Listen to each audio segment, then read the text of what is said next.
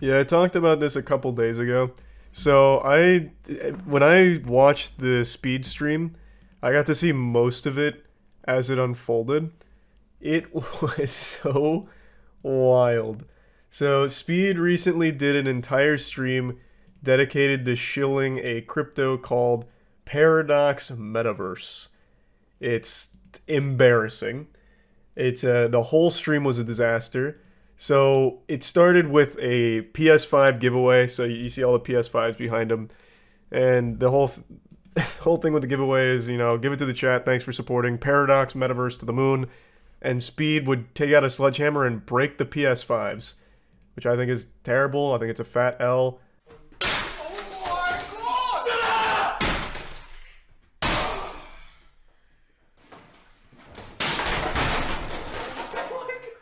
There's few things as corny as this, just breaking expensive things that people really want, especially in this context where it's kind of just spitting in the face of his fans who thought they had a chance at winning some PS5s. I sent it all to CoffeeZilla right before, going live, so a couple hours before, and CoffeeZilla started researching it, and he made this video, he did the interview. It has been so entertaining to see, so now I'm excited to watch the video. I did see that he shouted me out in the comments here for tipping him off, and I got butterflies in my stomach. To be to something like this before CoffeeZilla is crazy.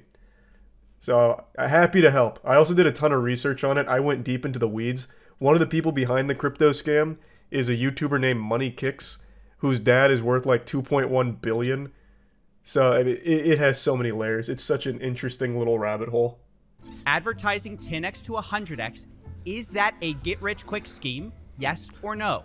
No.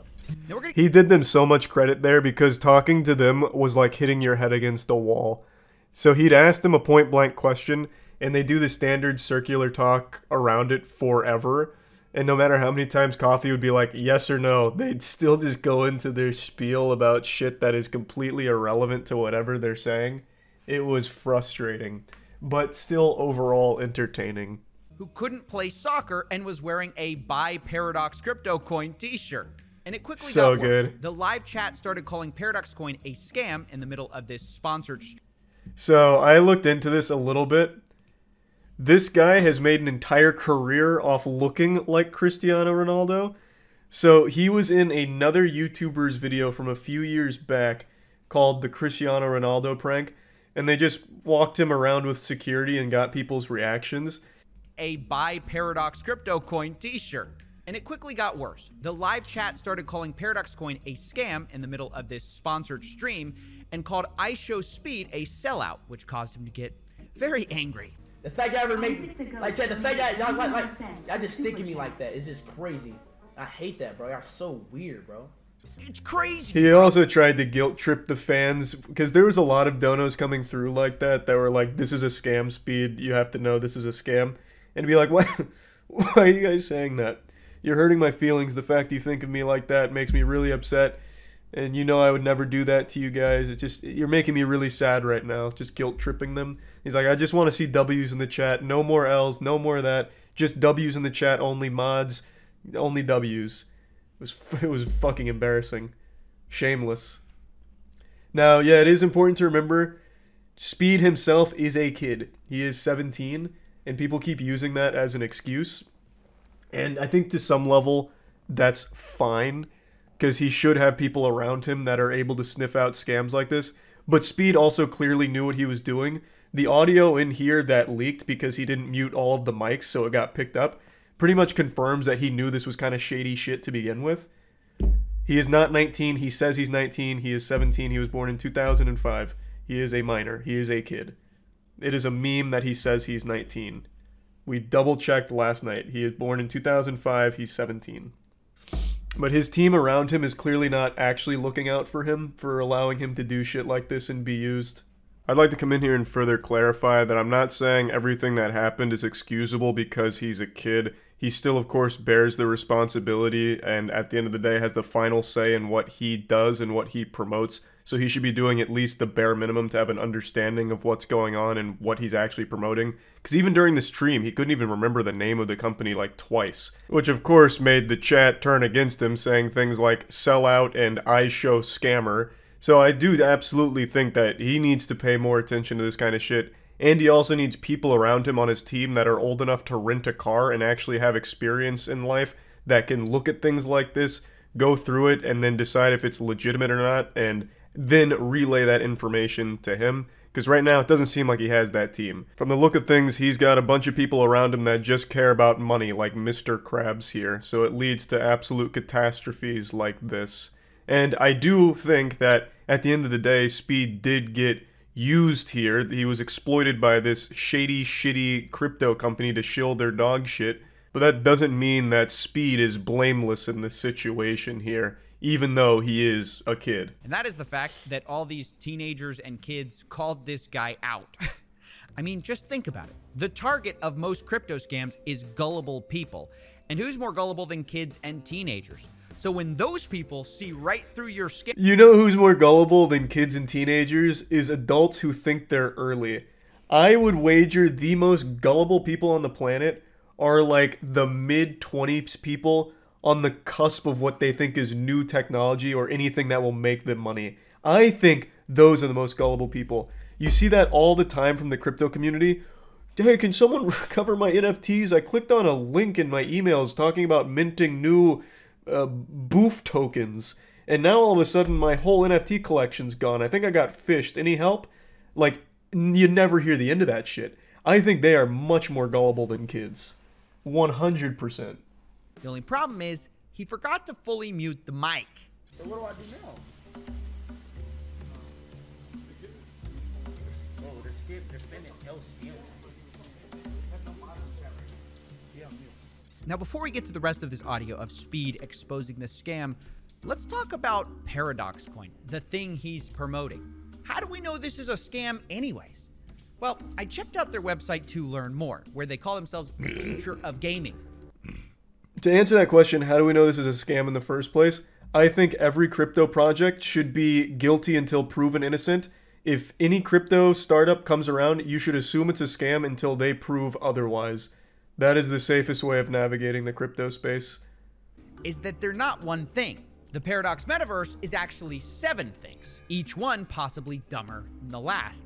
And I'm going to explain them. So first up is the Paradox game, which has graphics out of the PS2 era, which made me wonder why they'd be giving away PS5 and trying to make your games look worse by comparison. But it gets even crazier because I spoke to the founders and they called their game AAA quality. And I took issue with It's pretty close. It is actually, this is up there with like the new Saints Row, Crackdown 3 maybe? Like it's not far off. Also, from what I was reading, they used a lot of stock assets. So and I don't know this for sure because I'm not familiar with all the stock assets available. But that would mean that they're not even like actually building it ground up or anything like that, or even trying. They're just asset flipping like the shit we play on Steam Bad Game Night. I'm not 100% sure on that though. I was just reading about it. When you describe yourself as an indie game. I don't interrupt you, but just give me. You are interrupting me. Of course you are. You don't call yourself an indie game. That shit got dank quick. Yeah, that's a lot of what happened in the live stream. They just immediately just start flooding like an Xbox Live party chat. Whenever he's trying to like call out something, they immediately just flood. So much, it's like a wall of noise. A UK-based indie gaming studio, Indie Studio. So yeah, I'm not buying this AAA. Comments are turned off on that video, by the way. Nothing shows confidence in a project quite like turning off the feedback on the announcement in the trailer. And once you do that, you have to wait 24 hours before starting another mission. I guess if you do that full time, they estimate you make $500 a week based on 4 hours a day of playing. Wait, I thought... God, I love that. So the whole thing tries to prey on people, like, play to earn is the term. So you play our game and you earn money. So, like, yeah, you'll come in, you'll, you know, investor or whatever, but you're earning money through playing this game and doing our missions with our paracoins. But it's all just worthless nonsense dog shit. It's not real. Playing. Wait, you can rent out your avatar to someone else for paracoins and passive income. Okay, so now you have paracoins, right? What are you gonna do with them? Well, you can sell them, but why sell them when you can lock them up and stake them? Forget this, even more paracoins. If you do this, your paracoins turn into P-Save, which then you lock up for a period. Fuck? Sorry. The longer you lock up your money, the more you earn in a process they call delay and get paid. Sure, What the I guess. fuck? Now, if you want to understand how this entire staking process works, their flowchart That's a head leaves you scratcher. even more confused. Here it is. And instead of explaining it, I'm going to label all of this Ponzi nonsense. This Well, let's not write it off too quickly. Let me take a peek here at the old flowchart. Staking process. Para used for P-Save. Para distributed. Para used in purchase for the staking protocol. Staking pool, which goes into the initial stake withdrawing from pool and getting rewarded with para coins. And now your stake is complete. Easy. But now staking pool and the funds dip below 50. A conditional mint comes in. And then it's all simple, honestly. There's 7 more. So if you're not a gamer, they also give you other schemes you can get involved in. For example, there's the Paradox DAO, where you can stake PDAO coins to earn up to 10% a year in returns. And if that's not your thing, you can try the Paradox Pad, where they promise So many 10x options. to 100x multiples if you invest. Okay. They made a bet here with CoffeeZilla where they said they would change their name to CoffeeZilla if Paradox Meta didn't open to 20 to 30 bucks and it opened to 10 cents. Here.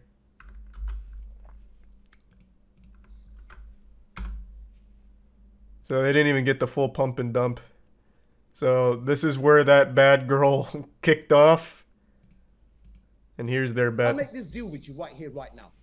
I'll make this deal with you right here, right now. Okay.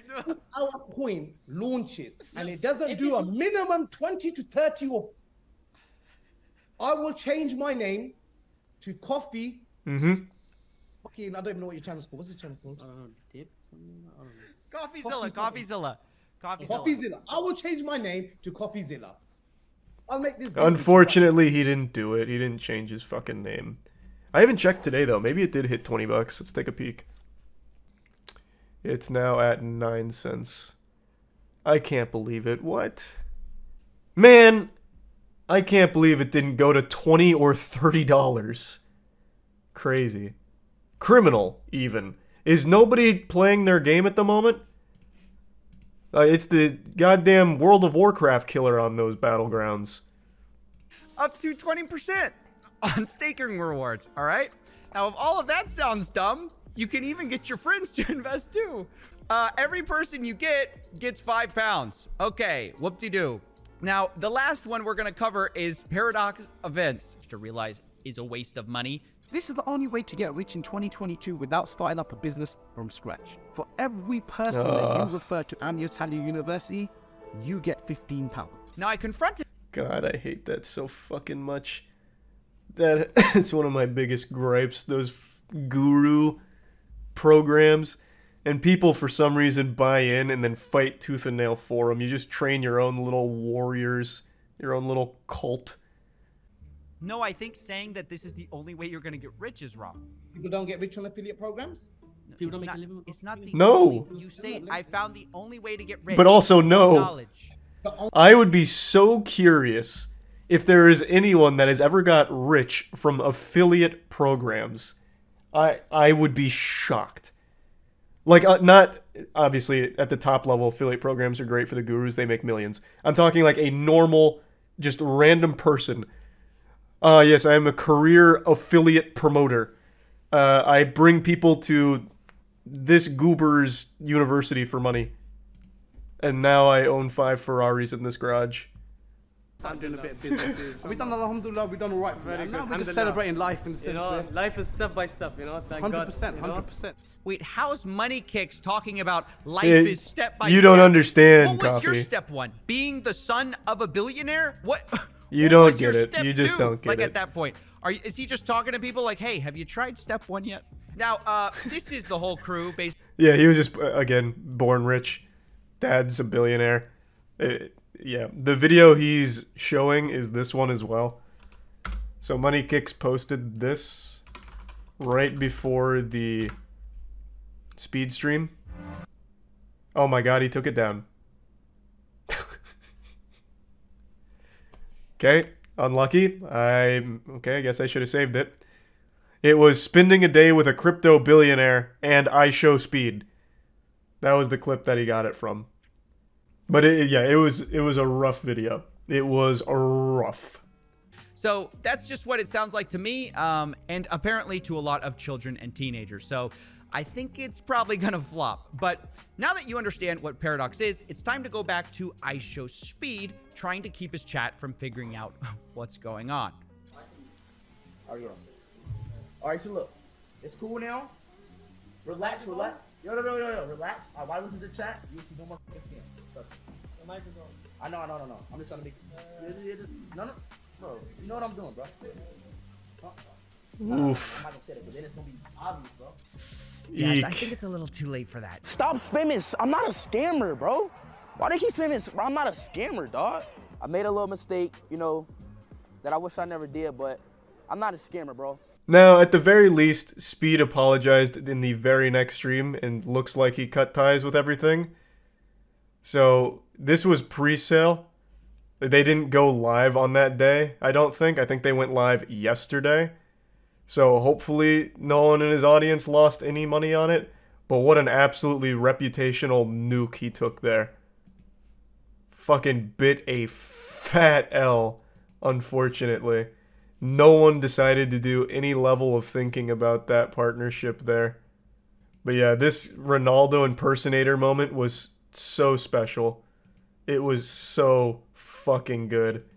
They bring in the Ronaldo impersonator, play it off like the real Ronaldo, so they hyped it up for a long time. They're like, if we get enough Paradox Metaverse to the moon in the chat, we'll bring out something special. Go follow the Twitter, here's the Twitter, go follow it. And they got 2,000 followers. They're like, oh fuck, that just unlocked it. Turn around, Speed, close your eyes. We got a special surprise for you. Guess in the chat who it's gonna be. And then Paradox Metaverse to the moon. And they bring out fake Ronaldo. They bring out Chris Orlando here. And they all play it off like it's the real Ronaldo. And almost immediately in the chat, people are like, what the fuck? That's not Ronaldo. It was quite an obvious joke. Not to everybody, though. In fact, if you go on Twitter right now, Speed posted a picture with the impersonator. There are still so many of his fans that think he met the real Ronaldo, and they were reflecting on this stream, and like, it was great to see Ronaldo socialize with you like that, and he knows who you are because he did one of Speed's things. They're like, holy shit, Ronaldo actually knows who you are. So there are a lot of them that really believed it was the real deal. They were trolling. You like to think that, but I just don't believe it. You have to remember, a lot of his audience is kids as well. It's of course important to mention that during the stream they do eventually drop it and reveal it's not the real Ronaldo, it's an impersonator. It's not Cristiano Ronaldo, it's Christopher Rowland. But I think a lot of the kids only focused on the part that went viral, which was Speed's reaction to meeting Ronaldo, where he's yelling and screaming and shit and hugging him. So a lot of them still, to this day, believe that he actually has met Ronaldo because of this moment. Why did he destroy the PS5s? He thought it'd be comedic? I don't know. That was bad. Like, even before all the crypto shit started, they led with the PS5 stuff and he was breaking it and immediately turned chat against him. I don't know why you'd ever do that. I hate that shit. That was a trend back in like 2009 or whatever, whenever the PS3 came out. Going to GameStop, midnight release for PS3 and breaking it. And it was always so fucking douchey. And it is still douchey to this day. Why? I don't know, man. They must have thought that it was a good joke. I don't watch a ton of Speed streams, I'll be the first to admit. I am familiar with him to some level. but it's just not my cup of tea. I'm sure most of you know I'm not really big into the really loud equals entertaining stuff, and that's mainly his brand, so it's just not for me. So I don't know what the breaking PS5s was for. Maybe because it makes a loud noise, or it's destructive, shocking. I don't know. The fake Ronaldo came out on TikTok and said they specifically asked him not to say a word or they wouldn't pay him.